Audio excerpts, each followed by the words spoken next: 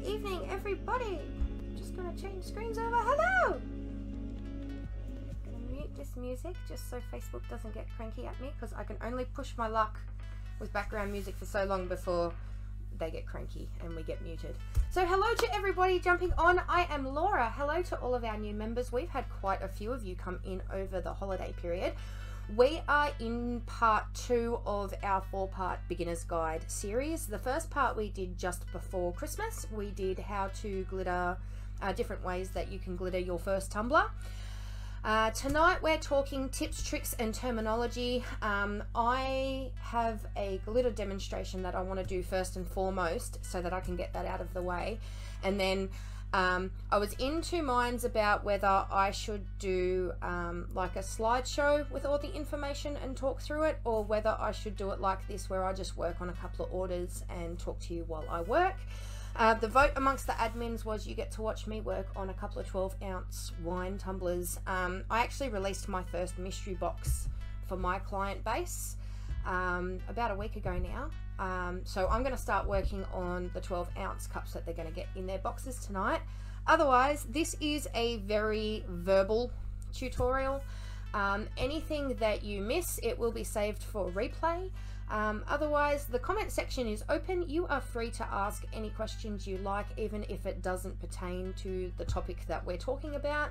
You are also welcome, if you're a little bit more experienced or you have a different way of doing things, you are more than welcome to jump into the comments and give your point of view or your tips and tricks as well. I do want to put in a quick disclaimer. Everything that I say tonight is based upon my own personal knowledge, my experiences. I've been at this for just over 2 years now. So it's all my own knowledge and opinions and experiences. They may not line up with some other crafters, but generally speaking, what we're going to be discussing tonight is stuff that is across the board, that you'll start to see the more that you interact with Tumblr groups, the more you'll start to see a lot of what we're talking about tonight. So the first thing I want to start off with is different types of glitter. The Tumblr world is a very sparkly world. I'm just going to dismiss that. Hello, I can see comments. Hello, okay. We've got comments going. That's good. I thought it had jammed. Okay. Yes, the Tumblr world is very sparkly. You will see people talk about different kinds of glitters in regards to pearls and holographics and metallics and stuff like that. I'm going to give you some examples of that. I'm also going to give you examples of different sizes, especially when you're buying glitter for the first time. You can get a little bit overwhelmed by the selection. When you're first starting out, I would definitely recommend that you have a variety of all different sizes, but the one thing that I would recommend you start off with is a fine and a chunky mix of an opal, which is a white like this one, right? This is what we call a cheat glitter, and basically if you spray paint your tumbler any color you like, so this is white and purple because that's what we're doing tonight, but you put a white opal over the top of a spray painted base, and the opal glitter will change to whatever color is of the base and give it a really nice sparkle. So I do recommend you start your collection with a white opal. This one is Tambourine from Sparkles by Carbee, but we're going to start with what is called an ultra fine glitter. Right, I'm going to spread it out and hope that the camera picks it up. This is like super fine stardust, see that? And that is what we call an ultra fine. That's really good for adding just a tiny little bit to epoxy, just to give it a subtle sparkle but not overpowering. That's what I use my ultra fines for. And then the next up is what we call a fine glitter, which is a little bit chunkier. This is Tequila Sunrise from Glitter Your World.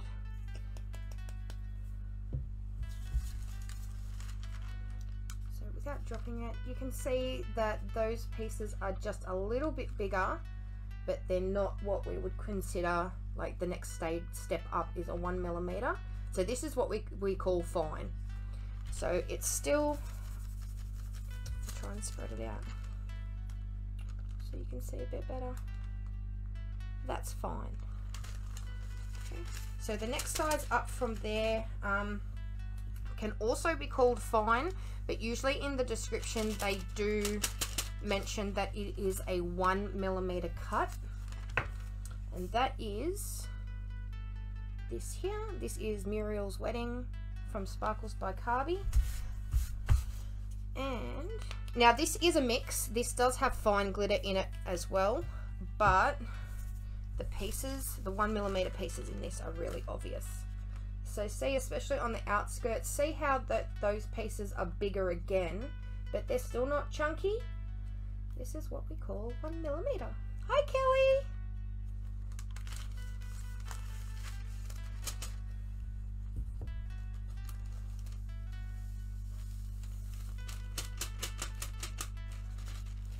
Anna, you're right, but I'm in the habit at the moment where, oh, you'll see tonight, right?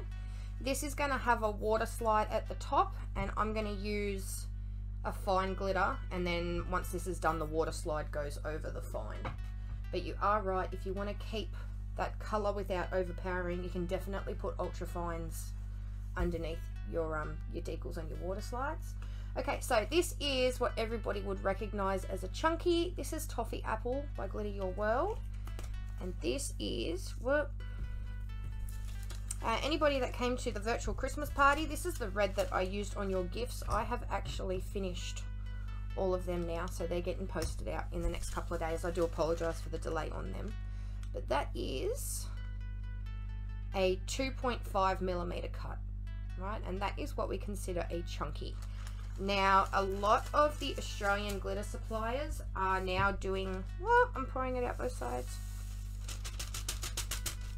are now doing custom mixes and chunky mixes, right? Which is one like this, where it has at least 3 different sizes in it. Now, this has the fine, the 1mm, and the 2.5mm. This is Lyra from the Galaxy range at DJ Designs. And I'm not a pink person, but this is one of my favorite pinks. So I'll try and spread it out in a way where you can see. Okay, so there's the fine and the 1mm, and then if you can kind of see up the top here where I've tried to spread it out, it has fine and the 1mm and the 2.5. So if you see anybody talking about custom mixes or chunky mixes, they usually almost always have this 2.5 cut in it, and then at least 2 other sizes as well. So they're really good, especially if you haven't used chunky before. Sometimes using a mix is better because you get better coverage than trying to get full coverage with chunky. Because it does have the other sizes, they kind of fill in the gaps and give you better coverage. So that is the different sizes. And then we have, this is what you consider opal, as we've already discussed. See how you get the color change through there, right? That's what we call opals. This also has an opal effect to it. It's where you get that multi-dimension change. That's probably not a good example. I should have brought more examples over. Okay, this technically is a metallic, right? These are your high flash glitters. What else have we got? I need a holo. Hang on one second, I'll find a holo.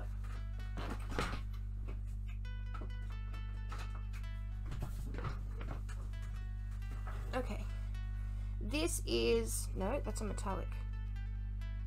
No, it's not, it's a holo, right? See how you have the flash through, maybe it is a metallic. When I hold it up to the camera, it looks like a metallic. Okay, hang on, that wasn't the best example. I thought I brought an iridescent, oh, that's what we're missing, iridescence. Sorry guys, I have a lot of glitters, but never the ones that I'm looking for. Anyway. This is me being prepared. Are you impressed? Aha, okay. This is... We're going to use silver. Alright, so this is a holographic. See the rainbow, right? This is what everybody's been using on the tacket cups where they get the holographic effect. This is the kind of glitter that they've been using, and this is what you call a holographic. That was a much better example. This is definitely a metallic. See how you get that high flash through it, but it doesn't really, like, it's just sparkly? That's a metallic. This is an iridescent, which I'm gonna... It has a slight colour shift to it, but not as much as what the holo does.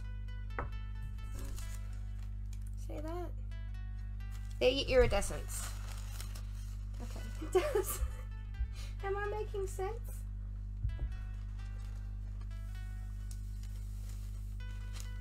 I will actually, thinking about it, I will take pictures of the different sizes and the different types and label them and upload them tomorrow when I have sunlight coming through my window, because me casting a shadow. What would you use chameleon on? Bought them, love the colour shift, haven't used them yet. I am using Freddo tonight, which is a colour shift. I use mine for whatever the hell I feel like it. Probably the most well-known example of a chameleon glitter is the Walk in the Park tumblers. A lot of the, like the green to purple and the blue to purple and stuff like that that you see in those cups, they're chameleon glitters or colour shift glitters. But yes, anything that's colour shift or labelled chameleon is usually more than one colour, hence the name. A lot of them shift from one to another. You can get some glitters that have 2 or 3 different shifts in them. You can also get flakes and pigment powders that have a wider colour spectrum as well. But this, I'll see if I can get it. This one goes like blue, green, purple. See that?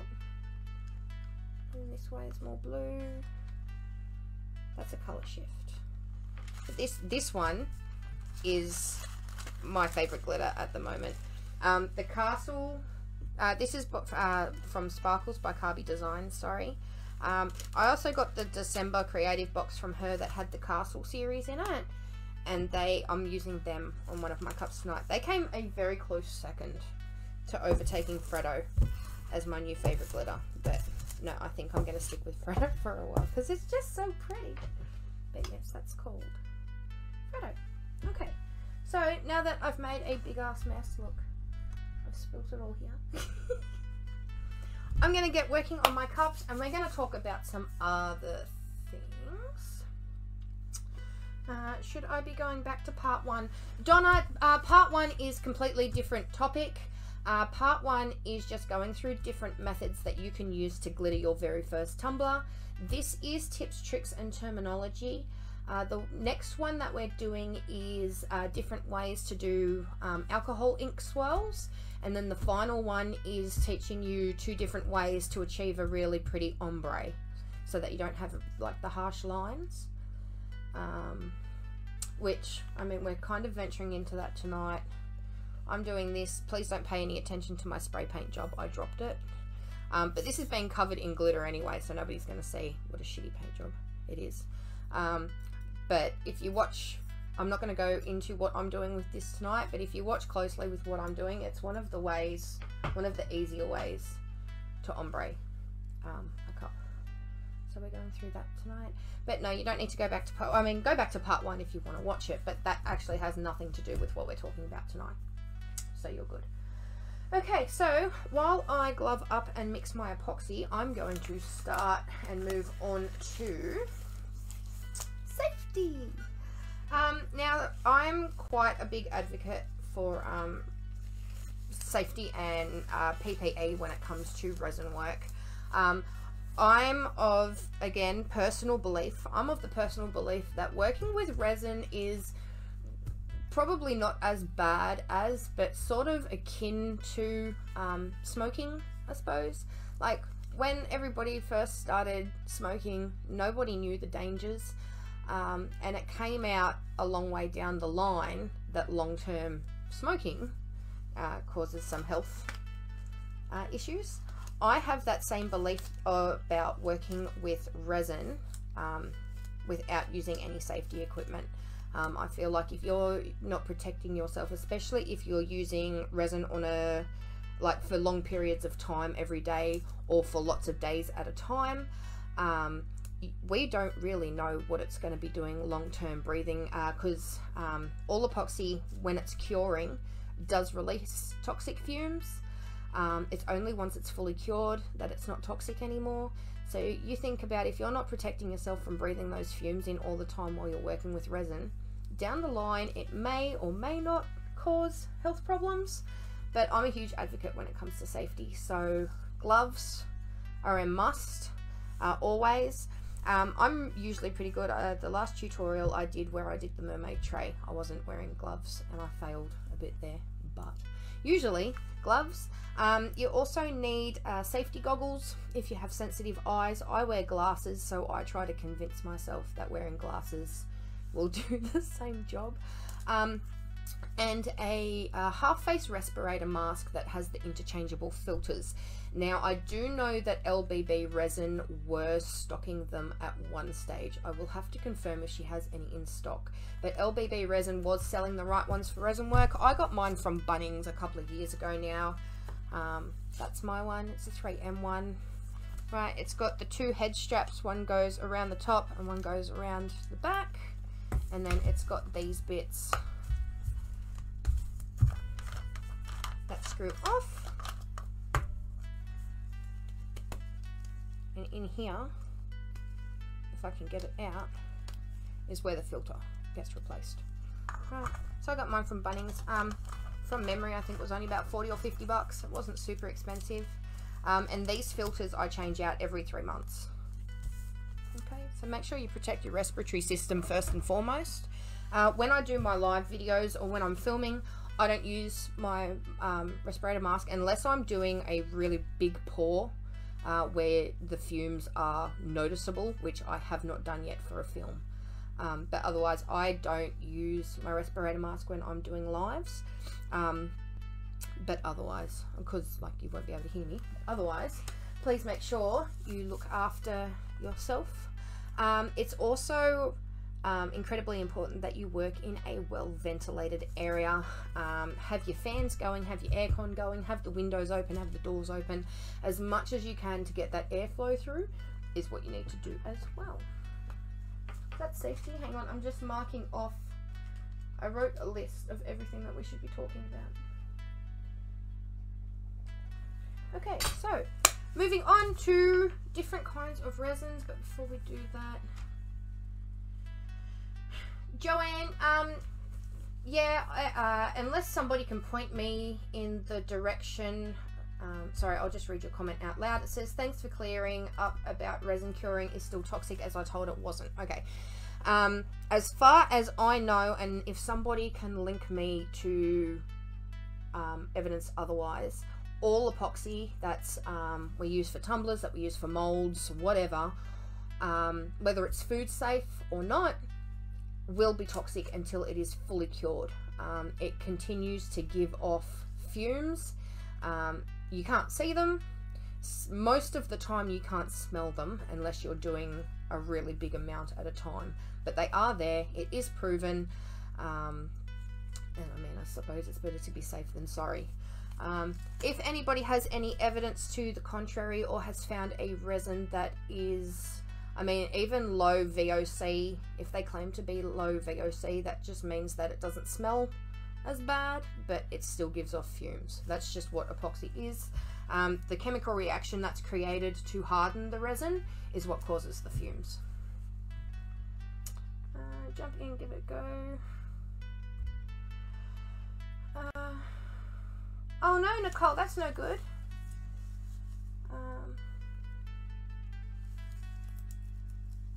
Yeah, Nicole's dad, sorry, just reading it out loud for anybody just catching up. Nicole's dad was working in the mechanic industry and ended up on a disability pension because he wasn't wearing, I'm going to assume he wasn't wearing protective gear. But I mean, really, it's just common sense, isn't it, to protect yourself from anything. Even when, I mean, it doesn't just have to be like curing epoxy.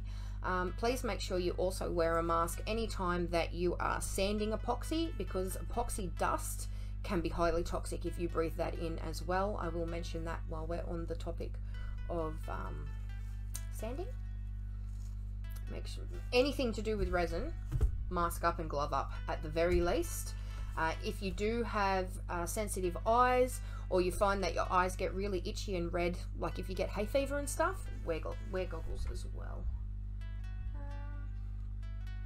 Not sure if I'm getting all the comments. Dorothy, maybe go out and go back in sometimes. That does help. Can you touch on resin and chopping boards, please? We are about to go into that now, Anna. There are different kinds of resin. Not all resins are created equal. If you are doing tumblers or chopping boards or wooden spoon handles or cheese knives or anything that may come into incidental contact with food or liquids for consumption, you have to have they call it limited food safe. No epoxy is 100% food safe. No food or drink should ever be in direct contact with resin. Which is why you see a lot of people doing cheese boards. They don't do the whole board, they just do the handle part, and they leave the rest wood for you to be able to put your food on. You should never ever be putting food or drink directly onto epoxy, even if it's food safe. All epoxy is only, if it's approved to be food safe, is still only limited food safe, which means it's only good for incidental contact. Right, so if you're covering an entire cheese board with the intention of putting that cheese on the epoxy, big no-no. Unless you have a really good lawyer on retainer, I would strongly suggest against doing that. But anything to do with food or drink, you do need what is called a FDA approved or a limited food safe resin. Now, a few of those brands are, I made a list, Amazing Clear Cast, an EX74, which I have used personally in the past. Art Resin, which I think Annie uses, is also a really good one. I'm actually using that for my hang method tonight because I'm just, see, it's gone yellow, which we'll talk about in a second as well. But I'm just trying to use up that tiny little bit, so I'm using it all for my hang methods. Diamond Coat from Just Resin is another one. I believe Stone Coat is another one. There's also one from all-purpose coatings called APC Epoxy Glaze. I do know a couple of people use that as well. But just if you're doing tumblers, please make sure that you are using a food safe resin. The other side of that is if you're doing keychains or jewelry or molds or anything that has nothing to do with food or drink, you can use a casting resin which does not have to be food safe. When you're first starting out and you're just getting into it, if you want to use the same food safe resin for all of your crafts, you're more than welcome to do so. But I've found the more that my hobby has grown, I now prefer to use what we call a coating resin, which is a food safe resin for all of my cups and stuff. And anything not related to cups or food or anything, I do use a casting resin, just because it helps my epoxy last a little bit longer, especially in a pandemic when it can be hard to get stock. But also casting resin generally tends to be a little bit cheaper as well, so I don't want to be wasting my good stuff when I don't need to. So I'm just mixing up a little bit. I'm going to do these cups with a hang method tonight. Cutting on them is also a no-no, Anna. Yes, as soon as you slice a blade through epoxy, you've broken the seal. And then all kinds of nasty bacteria and germs and yucks can get into those cuts in the epoxy and just fester, and yeah, no, that's not a good idea at all. You never ever try to cut on a cheese board. I've also seen in New South Wales, in the marketplace for New South Wales, there are people popping up that have been doing like dip bowls but doing the inside of the dip bowl. My personal opinion is don't do that either, because depending on how, I mean, if you've got that bowl sitting on a hot table out in the sun at a family barbecue and it's full of hummus, what do you think is going to seep into the hummus when the epoxy starts to heat up? So again, incidental means, you know, touching every now and then is okay, but you don't want food actually resting on it for long periods of time. With tumblers, obviously it's a little bit different because yes, they're technically putting their mouths on the epoxy when they're sipping, but again, it's only incidental. It's not as if they're chewing and licking and sucking on that edge of their cup, which is why I also encourage a lot of my customers to please use their slide lids, because obviously then it's cutting down on the contact as well. From the two different kinds of resin, which is coating resin is usually food safe, like what we use for tumblers, and a casting resin is what you use for molds and jewelry and keychains and stuff. You will hear people, what about liquidy split? I've never used it, Natalie. I know that there's a pre-order or buying going on at the moment. I haven't used it personally, but from what I know, I do believe it is limited food safe. Like, it is okay to use for tumblers. Is Lorraine here? Lorraine, if you're here, can you jump in and answer Natalie about liquidy split, please? I know she uses it. I'm pretty sure she's the one that's trying to do the buy-in. But hopefully somebody jumps in for you, Natalie. Okay, you will also hear the terms UV resin and UV inhibitor. All resins over time go yellow, right? See, this one's starting to turn. Okay, it's not really a problem unless you do a lot of white cups. They are going to go yellow. It could take 12 months, it could take a couple of years. Eventually all epoxies yellow. Some of them do turn yellow quicker than others. To stop, and I know for a fact that EX74, which is what I mentioned before, they have it in theirs. A UV inhibitor is something that they add to the epoxy to stop it from yellowing so fast. So if this is a concern for you, make sure you find a food safe epoxy that has a UV inhibitor in it. The other thing that they talk about in regards to UV is UV resin, which is, where's my bottle gone? It is a resin that you use for like keychains and little earrings and stuff. I can't find, oh, it's right in front of me, darling. This is the one that I use. This needs to be cured by a UV lamp. So like, you know, the ones that they use for gel nails, right? UV resin is resin that must cure under a lamp or sunlight. Epoxy that has a UV inhibitor means that it's got something in it that stops it from yellowing so quick. Okay, so that is different kinds of resins. Are you all still with me, or am I going a bit quick?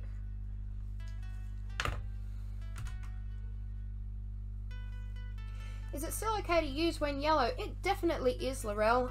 This one's starting to go yellow, so I'm using it up. I would not recommend using it on a white cup or a white glittered cup, obviously, because you're going to see it. But if you have it, if you use it for like an ink cup that's on a black base, or you're putting super bright colors over the top of it, you can get away, depending on how dark your cup is, you can get away with using yellowed resin as a final coat. But otherwise, if it's gone real yellow and you're a little bit worried about it, use it for your hang methods, use it for your first coats, use it for like your glitter applications and stuff. Like anything where it's not going to be the final coat, just use it for that. But yeah, I would, if it's gone really, really yellow, I wouldn't be using it for final coats. What resin do I use? Angela, at the moment I am using EX74 art resin and diamond coat. I use different resins for different things because they've got different thicknesses. I'm not going to go into that tonight. And then for all of my molds and stuff, I use platinum super clear. I've used platinum ultra clear before as well, and that's really good.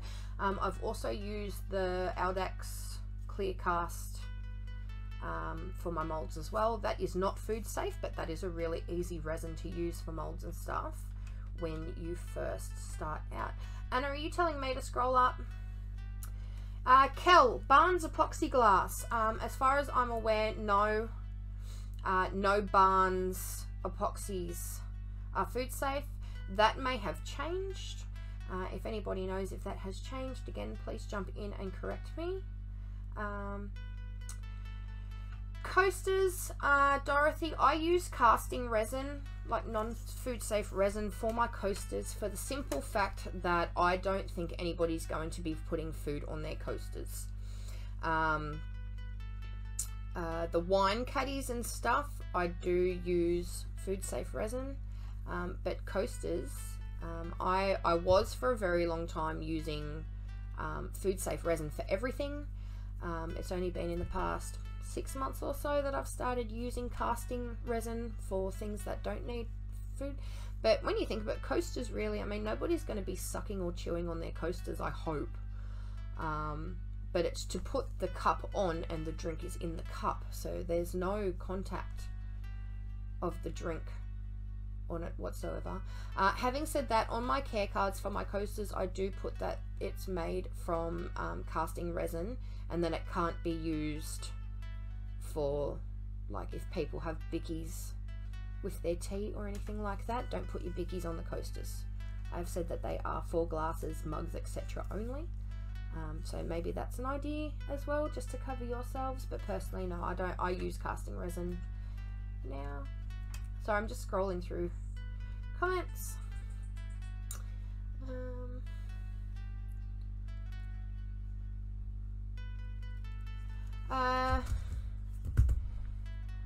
Anna, I have never added, I know you can add blue ink, like blue alcohol ink, just the tiniest little bit to counter the yellow. I've personally never done it because I use my epoxy up so quick that it very rarely goes yellow.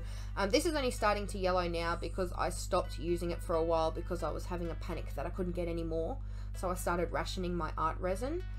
But my art resin sits right under my window, and now that it's summer, it's starting to go. That's what causes it to yellow, guys, is UV light. So to protect your epoxy, maybe keep it in a cupboard or something. But my art resin's right under my window, which is why I think it's starting to really yellow quite quickly now. The UV resin or not the light. Laurel, I got mine off eBay. I would recommend you go at least a 42 watt. I did have a 36 watt when I first started using UV resin, but it was taking like 6, 7, 8 minutes when it should have only been taken 3 or 4. So I bumped up to, I think mine's a 46. It's either a 46 or a 48, and it's brilliant. So I would recommend going at least a 42 watt. I see people using leftover epoxy for cups for key rings. Is that okay? It definitely is, Natalie. You can use food safe resin for whatever you like. If you're only starting out and you only want to buy one type of resin, that's what I was doing for over a year.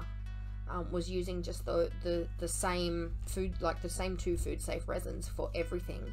But as my volume and my customer base started increasing, that's when I started looking into ways of trying to make my epoxy stretch a little bit further, and that's why I've now swapped to using casting resins for non-food and drink related stuff and coating resins for food related stuff. But you can't use non-food safe resins for tumblers. Big no-no. But you can use tumbler resin for things that aren't tumblers. It can go one way, but it can't go the other. Just remember that. If it's not food safe, it has no place near cups, mugs, anything like that. I use a lot of my leftover epoxy for stuff as well. If you can't really see because all the glitters are in the way. This was left over. This was left over. This was left over. Right. I'm always making, because it's like when I cook pasta or rice, right? I either don't make enough to feed everybody, or I make enough to feed a village for the next 6 months. And it's a little bit like that with my epoxy as well. Okay. Scrolling down. Does the diamond coat have the UV inhibitor? Christy, I can't comment on that. I have only just ordered it to try it for the first time off a recommendation from a friend. Because when I ordered it, I couldn't find EX74 anywhere, and I needed resin like now. But I still have a little bit of my EX left. I'll probably be opening my diamond coat in the next couple of days, but I can definitely look into that and reach out to Just Resin and see if I can get an answer for you. Unless somebody else knows if diamond coat has a UV inhibitor in it. Otherwise I can find that out for you. Okay, so what I am doing now is called a hang method. It is something that you are going to hear a lot about, but you may not know what it is. So I am going, well, first of all, I'll move that up just a little bit. I'm going to go through some terminology. This is a hang method. It is a very, very thin amount of resin. It is usually used for glitter applications. Okay, or if you've done a wood grain and you just want a thin coat between the wood grain and a water slide, this is what you do. Now it's called the hang method because it doesn't have to go on a turner. You literally just hang it up and you let it stay. So because it's not turning and leveling out, you want the tiniest, I've already got glitter on here, you want the tiniest amount, right, where you've actually got to pull through the resin on the cup. This is starting to bleed, but that's really pretty. Can you see that? I don't think the purple was completely dry, but that's quite pretty. I think I'll leave it like that. That was a happy accident to happen on camera. Oh no, maybe not that part. We'll push that part back down and pretend that didn't happen. That was a happy little accident to happen on camera, wasn't it? Okay, so hang method is a very, very thin coat of resin that you use when you don't want to turn. Now, if you go back to part 1 of the beginner's guide where we went through different ways to glitter a tumbler, the hang method is covered a little bit more there. But that's basically what the hang method is. If you hear people talking about first coats and final coats, first coats usually happen after you've glittered, right? So once I've glittered this tonight and it cures overnight, tomorrow I'm going to want to put my first coat of epoxy over the top. First coats are usually thicker because you want that to cover and give a nice even non-bumpy finish. Or if you're using chunkies, you're going to need more than one coat to get it smooth. But generally speaking, your first coat goes over your inks or your wood grains or your glitters or anything like that to seal it all in, and that is the first coat. So technically speaking, even though we've just done the hang method, once this is glittered, this isn't considered the first coat. The first coat is what goes over the first medium that you use on a cup. Okay. Then you've got flood coats. Now, when I first started and somebody told me about flood coats, I literally thought you meant you had to put so much epoxy onto the cup that it was flooding the cup, and it worked like a final coat because it's called a flood coat, right? No. A flood coat is all of the coats that you do between your first coat and your final coat. So once I glitter this and I do my first coat, if I find that it's all rough or I've used, because I'm using this chunky mix, there's some bits sticking up or whatever else, I will sand that back and then I will put a flood coat over it. Okay, And your flood coats are not as thick as your first or your final coat. I think from memory, it's about 1/8 of an inch, right? So not super thick, but not hang method thin either. You want it enough to cover what you've just sanded back, and then from there, if you have to keep resanding, right, every coat that goes over those layers up to your final coat is called a flood coat, right? So you've got your hang method, you've got your first coat, which is your first full coverage coat. All of the coats between that first coat and the final coat is called a flood coat. And then you have your final coat, which is when your tumbler is finished and you're ready to seal it all in and get it to cure. For the most resins are 72 hours for a full cure. You go to your final coat, which is a nice thick glassy coat. You want to make sure it has no bubbles, no fish eyes, no nothing. Otherwise, if it does, it's not your final coat. Final coats are very rarely the final coat. They usually end up being a flood coat, and then you have to do a final coat again. So if your final coats don't ever become your final coats, don't stress out about that either. You're not the only one. It happens to the best of us. Okay, but your final coat is a thicker coat that goes on right at the end. You want that to be as perfect as you can with epoxy, and you want to make sure that it covers up to your rims and around the bottoms, if you're doing your bottoms as well, to create that nice seal.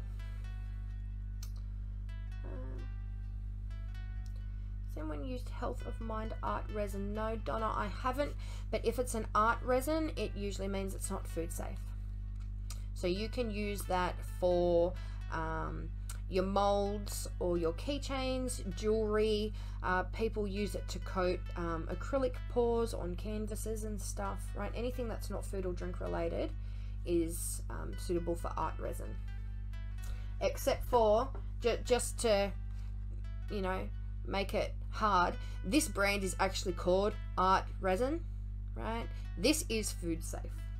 But otherwise, if it is advertised as an art resin or a casting resin, it's usually not food safe.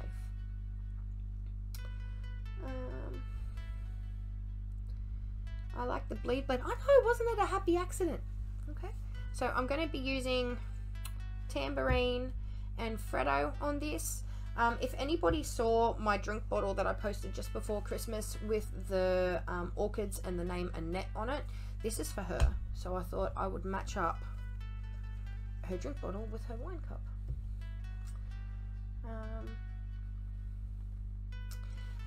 Anna says, didn't we all think that with flood coats? Man, if it took me, like, it wasn't weeks, it was months before somebody went, no, Laura, that's not what a flood coat is. Right. So I was a little bit embarrassed. So I thought that was one thing that I did want to cover tonight, is the different terminology for the different coats of resin, just because I felt really stupid when I found out that it wasn't. What is a fish eye? Joanne. A fish eye usually happens if you have like oils or imperfections or anything on your cup when you go to add resin, and it's like a bald patch, right? It's like they hit middle age and they started losing their hair and they've just got a bald patch, and it appels isn't a word, Laura. It expels the epoxy, right? So you'll see it's all nice and shiny, and then all of a sudden you've got like this circle where no epoxy wants to go near it because it smells. That's what a fisheye is. And that usually happens because maybe you touched your cup before putting the resin on it and you had a little bit of butter from when you made a sandwich earlier, or what, right? Whatever. It's usually due to something greasy or oily being on the cup before you add the resin. So it's a good idea, especially if you're doing epoxy coats over epoxy coats. It's always a good idea to spray your cup with alcohol and give it a little wipe down first. It just removes any impurities. What I'm doing at the moment is, just because it's a chunky mix, some of the pieces like to stand at attention like they're going on a military march. So I'm just making sure that they all sit down, because then it will eliminate a lot of sanding once it's cured. Okay, see how pretty that is? This is one of my favourite glitters at the moment. I'm so in love with this one. Okay, so that's fish eye. What else have we got? Oh, cup prep. Guys, I mentioned this in my last live. Don't ever engage in a cup prep debate in a Tumbler group on Facebook. It is not worth the anxiety that comes with it. Prepping your cups is possibly the biggest thing to divide the Tumbler community. And when I say cup prepping, I mean everything you do before you start actually making the tumbler. So for me personally, I sand my cups. I then wash them with soapy water and let them air dry, and then I do my first like spray paint, right? I spray paint the base, and from there I go and move on. There will be people that tell you that they sand every single cup and they swear by it. You'll also meet people that say that they've never sanded a cup in their life and they've never had a problem, which is wherein the debate lies about whether you should be sanding or not sanding your cups or your bottles or anything before you epoxy.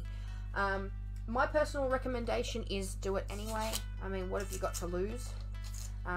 In all my time that I've been doing tumblers, the person that I started learning off always sanded theirs, so I have always sanded mine, and I have never ever had any issues. I've had customers that have dropped their stuff and I'll get little hairline fractures and stuff, but I've never had like the big chunks that have peeled off. The only exception to that was my son's drink bottle. He actually belted it on a concrete driveway to see how long it would take for it to break. So he actually did manage to break the bottom of his drink bottle, but that was deliberate and intentional damage. But accidental damage, so far so good. But it really is personal preference. So if you don't want to sand, that's fine. If you do want to sand, that's fine. It's all personal experience. I mean, sooner or later somebody's going to drop a cup and you're going to know how well your method holds up. Okay, I do know people that have never sanded and they have kids and their kids drop their stuff all the time and they've never had like a fatal injury. So it really is personal preference. But if you ever see the debate popping up in other crafting groups or even this one, just try not to engage. Everybody's got very strong opinions, it seems, about that topic in particular. And people can be very nasty on Facebook. Not so much in this group, but on some other groups they can be. So if you don't feel like being personally attacked that day, don't engage in that debate. Okay. Diamond coat is 7 days full cure, just an FYI. Anna, thank you for mentioning that. Oh no, I've got... That's alright, I'll pick that out while I talk to you. I have contamination in my tambourine. Always read your epoxy instructions before using it for the first time. So if you've been using the same brand the entire time that you've been doing tumblers and then all of a sudden it's out of stock and you have to get something else, even if you've been using epoxy for 5 years, right? Make sure you always check the manufacturer's instructions for that specific resin. Because as I've just said, most resins are full cure in 72 hours. But Anna's just said that the diamond coat from Just Resin is 7 days to a full cure. That means that once the cup is finished and is turning for its final coat, you cannot pass that cup on to the customer for 7 days. So please make sure you always read the mixing instructions, the material safety data sheet, and the curing times and the working times for every resin, even if it's not food safe, if it's just casting. Any epoxy you use for the first time, make sure you read the full instructions just so you know what you're dealing with, because it does vary from brand to brand. Okay, so that is the first one down with Freddo and Tambourine. They're both from Sparkles by Carbee Designs. And then that's going to have a little pug on it. Little pug dog. Reach it. Okay. Cup prep. Okay, so talking about curing, you will hear people talking about a touch cure and people talking about a full cure. A touch cure is when you do this to the cup and it's not sticky anymore and it doesn't leave any fingerprints or anything like that. Hot tip, if you do this to a cup and you make a fingerprint, or it comes up in a big string, or you probably pushed your luck a little bit too soon, hit it quickly with a heat gun. It'll self-level out and get rid of that and not mess up your coat. But if you touch it and it's dry, but it's only been like 6-12 hours, that is what we call a touch cure. As long as it is not sticky at all, you can put another coat of epoxy over that if you need to. If you get to a point where it's been like, say, 8 to 12 hours and you touch that cup and it's still sticky, that means it's not going to cure at all. Okay, something's gone wrong when you've been mixing it up.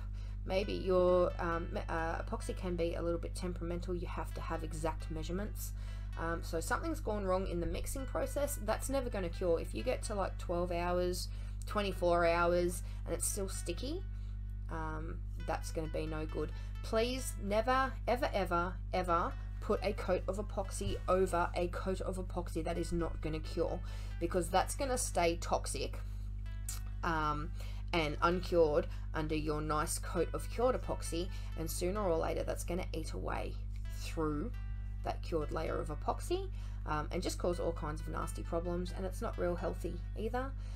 So if you find that the epoxy coat that you've just done is not going to cure at all, unfortunately that's what we call a strip job, right, where you strip it back to the beginning and you have to start all over again.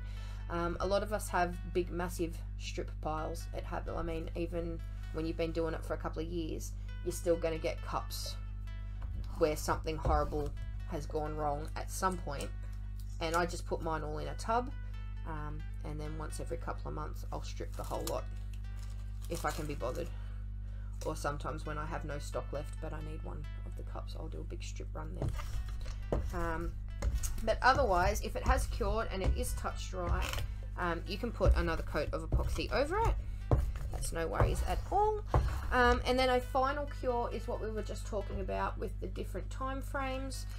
Some epoxies, well, most epoxies are 72 hours to a full cure, which means it's safe to pass on to family, friends, customers. Otherwise, like what Anna said, diamond coat is 7 days. There is another one that is 7 days as well. It might be APC. There is one that is 7 days as well. But yeah, just double check the instructions. But please don't, just because it feels dry doesn't mean that it's fully cured. Never ever give a cup to a customer if it's still within that full cure time, because as we explained earlier, it's going to give off fumes until it's fully cured. So you don't really want to be passing that on to customers. Tumblers. We've only got a couple of topics to go, guys. We're going to discuss what you should and shouldn't do with tumblers and mugs and stuff, the difference between mica powders and pigment powders, and what you can use for a heat gun. So starting with the heat gun, you'll hear the terms hit it with heat, or did you use heat, and stuff like that. I am going to grab a glove. I have a really big Azedo, like proper melt paint off the wall heat gun that I use. You can also use a butane torch or a little gas torch. I got this one from Bunnings, this little trade flame one, and it has a big lighter in it. So that's my little torch. You can use a hairdryer, you can use like a barbecue lighter with the really long, it's not a handle, let's say spout with a really long spout on it. Embossing guns, you know, the little embossing guns that you use for embossing powders, you can use them as well. Basically anything that's gonna pop your bubbles when you're doing your epoxy, but not so hot that it's gonna melt or make it catch fire.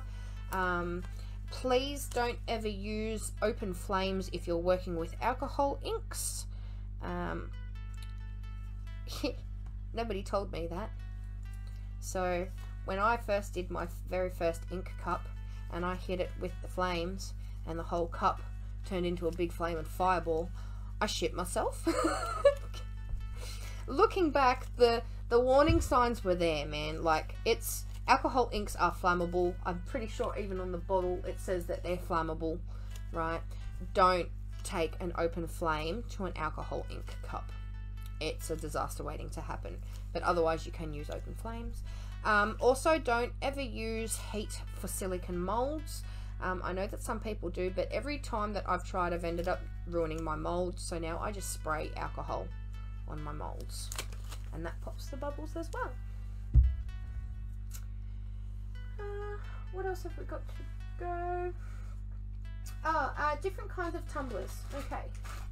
To start out, you want to be looking for insulated drink bottles, double-walled insulated drink bottles, double-walled insulated tumblers, like stainless steel tumblers, the double-walled acrylic cups you can get away with as well.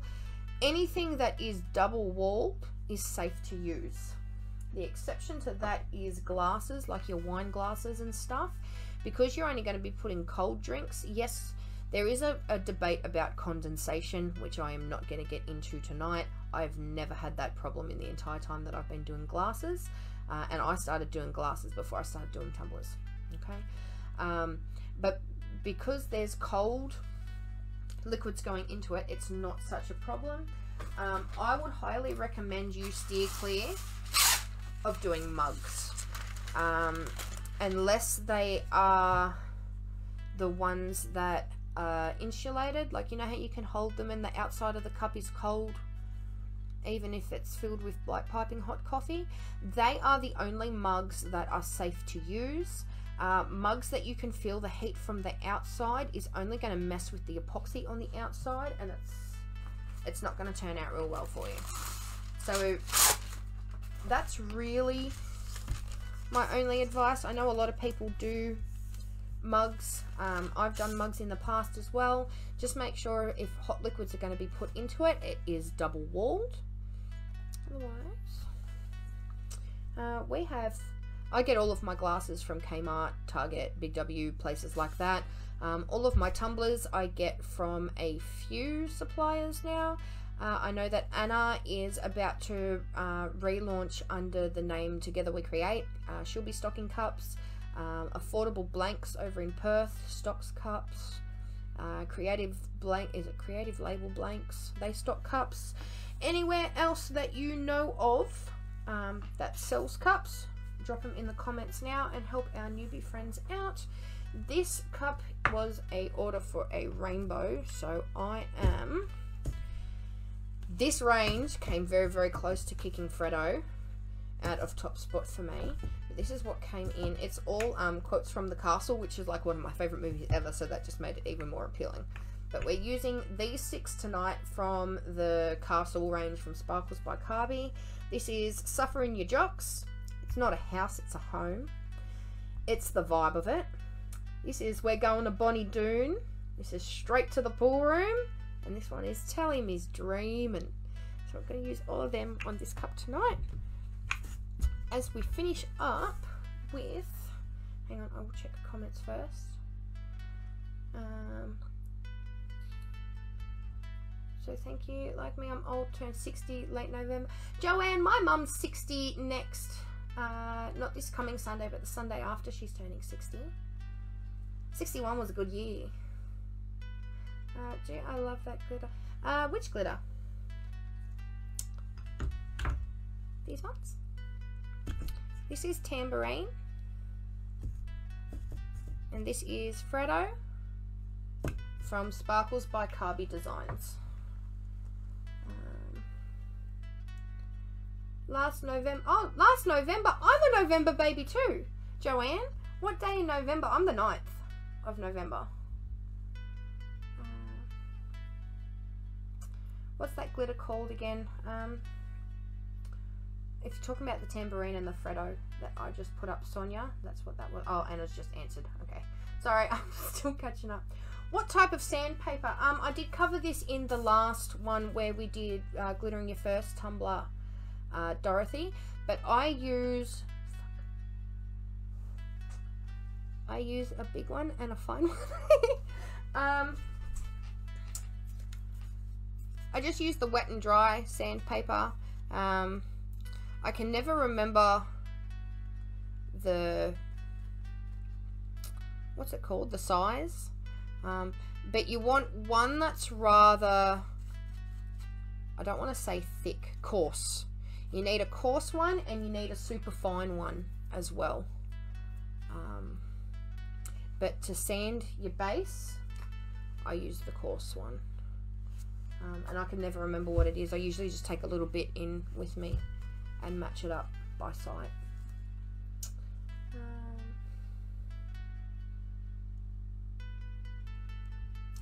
Sorry, just catching up.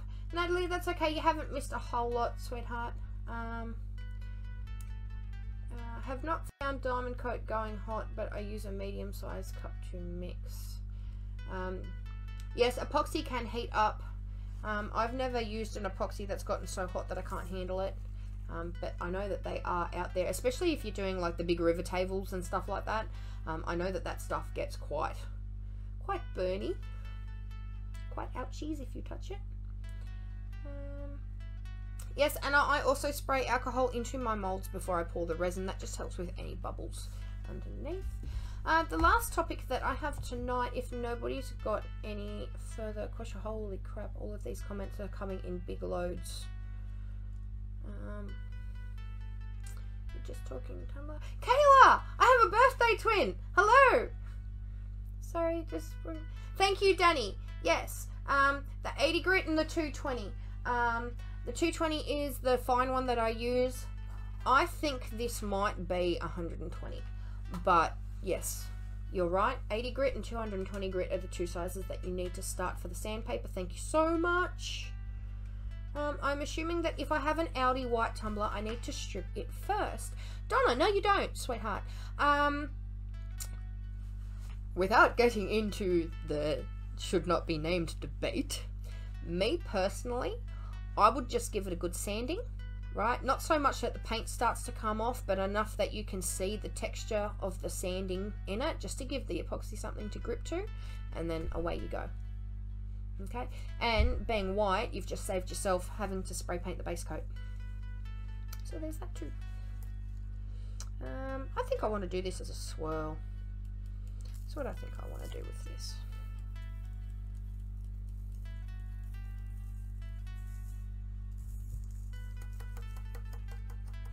Okay, so the last thing that I wanted to discuss, which I'm trying to stall just while I do this glitter. I think I might end up just wrapping up the live. But I wanted you to see how pretty these rainbows were. That didn't work at all. Look at that. Isn't that gorgeous? Excuse me. I got this this box early December. But I was going to put it away so that my kids had something to give me for Christmas. I have not displayed that amount of self-control in quite a long time. I was quite proud of myself. But I was so impressed with it. Look at that, isn't that pretty? Okay, so I'm going to stop playing with that just so we can wrap up this live, because I have no idea how long we've been going. About an hour.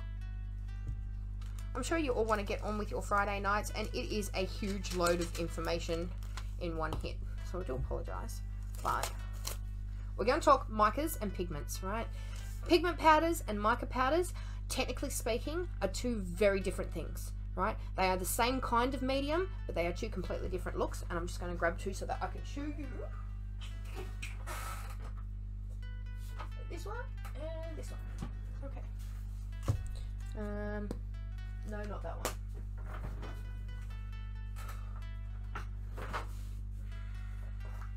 Okay. This is a pigment powder. So you see how it just looks like it's just colored pigment. It looks like the old paint powders. Does anybody remember the old paint powders where you had to mix it with a little bit of water and you could make your own paints, right? No sparkle, no shimmer, no pearl, no pretty, just the pigment. These are pigments, okay? Matte colors. Micas, however,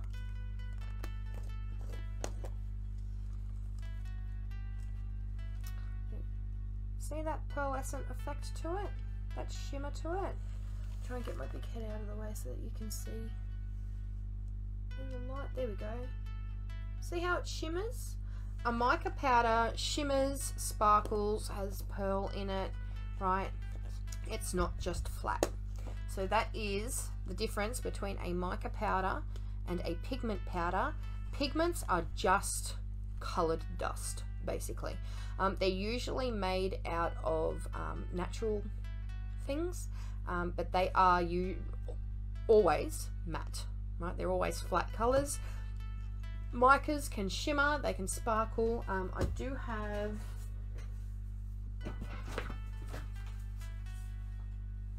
this one. This is also considered a mica powder. But see that? See how it's more sparkly than pearly? Right? Still considered a mica. Anything that has that extra dimension to it where it's not just matte is a mica powder. These are both from Together We Create, from Anna. Right? This one is from A1 Pigments. It came in the sample pack. It is called Blue Neon. Okay. But they are the difference between a mica and a pigment. A lot of people don't actually know that, and they will call pigments micas. They'll call micas pigments. They'll put them all under the same category because they think that they're the same thing. Technically speaking, it's the same kind of medium, but two different looks. It would be like saying a holographic glitter and a metallic glitter are the same thing. Technically, yes, they're both glitters, but they have completely different looks. Okay, so if you want that shimmer effect to it, make sure you get mica powders and not pigment powders. And that's basically all that I have for you this evening for our tips, tricks and terminologies. Now, if you are catching the replay and you've made it this far, congratulations. If you have any comments or questions after I hit the end button, please still leave them in the comments. We will still see them and we will still try and answer your questions. Same goes for anybody that was watching tonight. If you go away from this and you watch the replay, or you've just got something on your mind and you want to come back, just leave your questions in this live, just in case somebody has the same thought process as you, and we will come back and answer in the comments section offline. I'm doing some shopping with you real soon. Joanne, she's planning on opening at the beginning of February, so make sure you keep an eye out, but I'll let Anna post the link to her group in the comments. Laurel, you are so welcome. Sorry if it's been a little bit boring. When you want to put a lot of, especially if it's not tutorial style, when you're trying to cram a lot of information into a short amount of time, I'm really worried that lives like this become a little bit seminar-ish, like you feel like you're back in uni. So I apologize if that's the vibe that you got tonight. That's why we ended up voting on you guys watching me do stuff, instead of just like I had a slideshow prepared.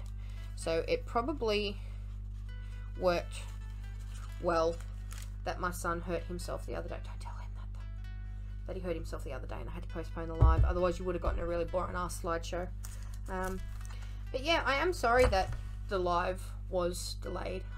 My twins turned 10 on Tuesday.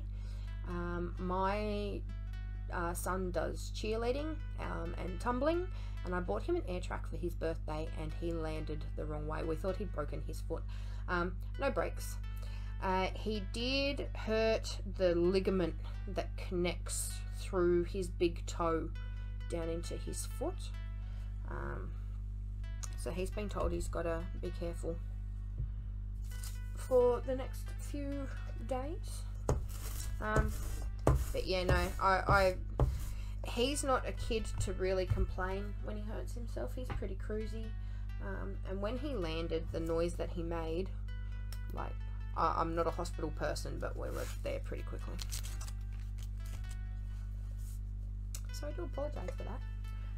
It's been a while since we've had to take a trip to hospital with him though, so I was grateful for that. We've only got two. Actually, I'm going to do the green, and then I should have done the green here. That's what I'm going to do, actually. I just want to get all these colours down. Sam will be listing these on her website very, very soon. So I'm trying to like do a sneaky little plug for this range while we're doing the live. Just because it's so pretty. I'm going to get rid of the Toffee Apple that wants to stick around.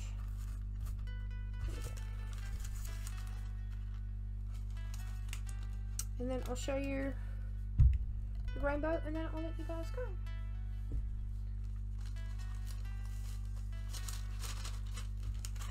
But the next one will be, I'll just check the date, I think it's the 19th.